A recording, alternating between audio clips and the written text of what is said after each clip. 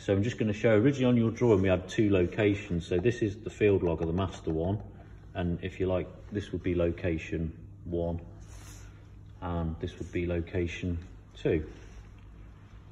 Now what we can see, we've got a few simple breakers here, one for each of the FieldLoggers. You can see the AC supply going in there and there. And then what I've done is put in a separate 24 volt power supply, just because we've got a number of obviously temperature transmitters. There is a built-in 24 volts on here, but I'm sort of choosing not to use that at the moment for fear of overloading it, if nothing else. And then the 24 volts just going up to a few fuses here, just to sort of try and protect the various different circuits.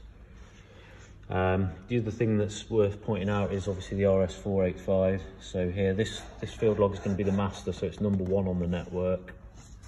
And then it comes here to this device, which is another analog input, because essentially we've got up to 8 on each FieldLogger, 8 of these, which is the temperature sensor.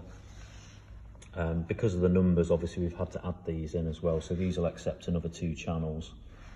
So we've got 10 there potentially, and 10 there. I'm just going to show you the way this one's wired, because we've got one of these transmitters here. You can see dead simple. We've got a plus and a minus, and that's taking the 4 to 20 milliamp back here. And this is just distribution block.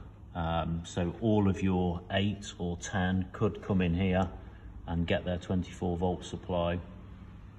And it's just fed from a fuse up here off the power supply. And then if you look at the FieldLogger itself, so we've got our red lead from the transmitter coming back to pick up 24, and the black lead is coming into number 1 on the FieldLogger, terminal 1. So for each sensor, you're only going to be occupying on each channel 2 terminals. So the next one would be 2 here. And the other thing we've got obviously is our 0 volt. Now that, at the moment, we've got 1 connected, going up to here, back to 0 volts. Oh, where's my finger? But yeah, once they're all connected, you would have that looped across. So you'd then be 0 volts into that one, 0 volts into that one, and so on. And then the same process really for connection of the transmitter. So yeah, we'll go back to the serial network. So that's device number 1 on the network, number 2, number 3, number 4, and you can see again the RS485. And then number 5 on the network is this one, which is the outdoor one, and it's just purely data's going back to the master over here. And at the minute I've got it set for humidity and temperature.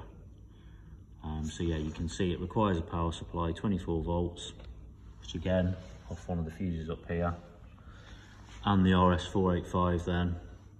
And all the data network is starts here, and then we're looping off here, into here, into here, oh, and then it ends here.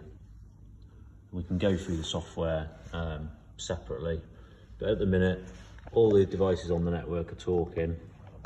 We're reading this one, obviously, which is the only one we've got connected at the moment.